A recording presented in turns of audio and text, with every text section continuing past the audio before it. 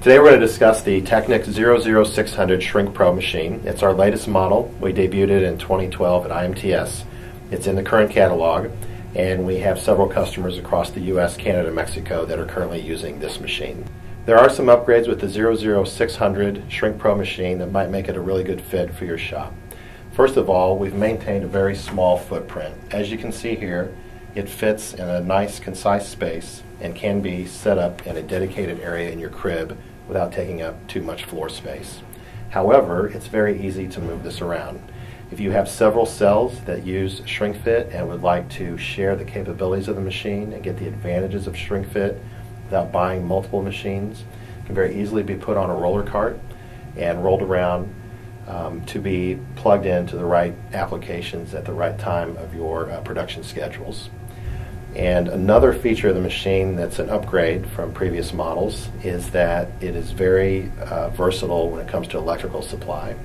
It's wired to handle 208, 220, 480, whatever you have in your shop, and therefore to move it to several different places, either throughout the day, the week, month, year, whatever, is quite simple. The machine is designed to handle all those variations of power. So it's one of the upgrades that we really like about it. The functionality of it is now handled by a touch screen, which allows you to select and dial in your shank size, and it can also help with instructions. There are several screens which will show you some pointers, some ideas, a help button. At a lot of these adjustment screens will give you some basic advice. As is typical in most shops, you have several different people over time who are doing setup of tools. ShrinkFit is the latest technology in holding in the market, and sometimes that variety of operators requires just some reminders of the basic and best practice with the machine. So the help feature is one of the new standard features on. Also, the screen is a little more resistant to other materials in your shop, especially fluids, that we try to avoid making contact with the ShrinkFit machine. What we're going to do today is do a sample half-inch Cat 40 holder with a half-inch shank, of course. We're going to go through a very quick selection of the shank size heating time. We're going to go through that process here, and again, it should take us anywhere from 3 to 6 seconds. So what we have here is the adjustable handle on the machine. There are two ways that we heat. You can set the machine to do it automatically, or you can use your finger to control the amount of time. So we have this adjusted down. On all of our shank sizes, we have a variety of rings that can be used, and you can see some of the difference there in the IDs. You're using this to kind of trap the heat for the heating cycles and to trap the shop air that helps cool these down.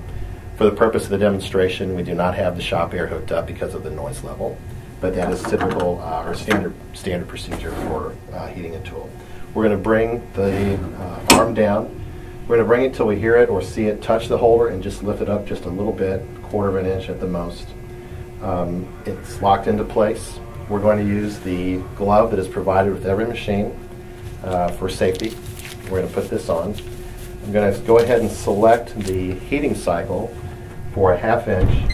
So let's go to half-inch. I'm going to switch that over to the inch dimension.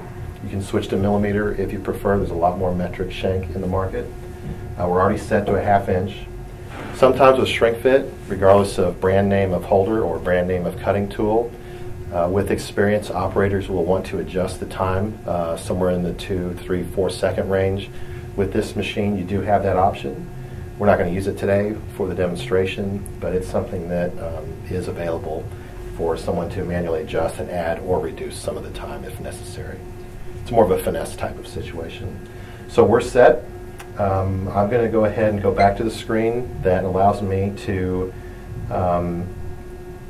do the push and go, which means I'm just going to hit the go button, the start button, and we're going to be able to just let the machine do the rest, and we'll pop the tool in. So we're going to go ahead and get started here, and I'm going to use this button here to get it started. It's doing the heating.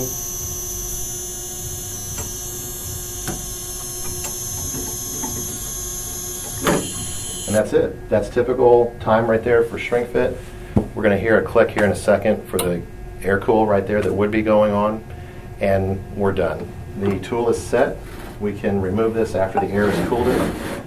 As with any shrink fit machine, when you walk up to it and there's a holder in there, you always just want to be careful either with your glove after cooling or just to take a quick test.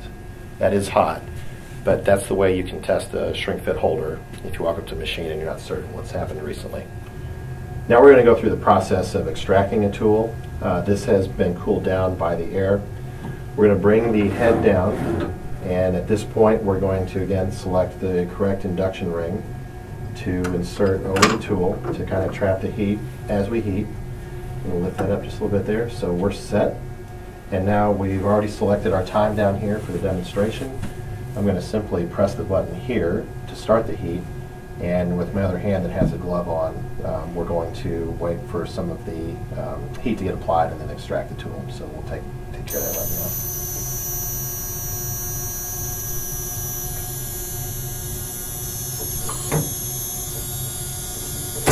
And that's it. We've extracted the tool. The recommended time was 10 seconds, and we did that in about 9 seconds.